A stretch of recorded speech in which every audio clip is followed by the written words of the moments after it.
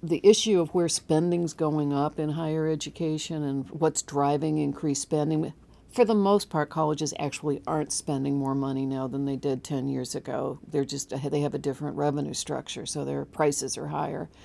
But if you look inside where the college budgets and where their spending is going up, it's overwhelmingly in employee benefits. Employee benefits are going up 5-6% per year. And I don't think there's any end in sight to that. Public institutions are spending more in that area relative to privates. Historically, publics have paid less in salary, more in benefits. And in a number of states, the institutions actually don't control the benefit package. It's controlled by state government for public institutions. So it's a tricky thing to tackle, and it's politically very difficult to tackle in state government. But as long as we don't get those benefit structures under control, every new dollar coming into our institutions is going to go straight out the door to pay for benefits. So if there's a single button to push, in my opinion, we got to look at benefits.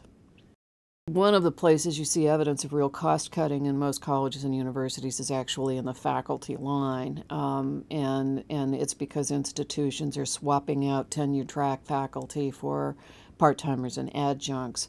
I think they're doing that for two reasons. One is that it's cheaper; they don't have to pay them the benefits, and so they're saving on benefits.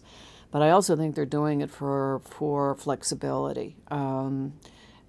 We've been able to handle the huge enrollment increases we've had in a relatively short period of time because we're using adjuncts. Institutions have a greater adaptability with adjuncts.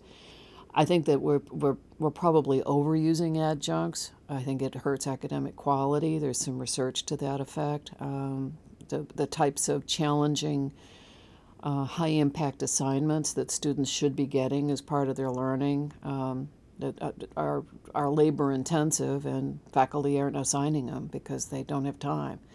So I think it hurts students. I think it hurts quality. Certainly is problematic in an environment where we expect to have collegiality and shared governance, because for the most part, part-timers don't participate in that. So I think it's a serious challenge in our institutions.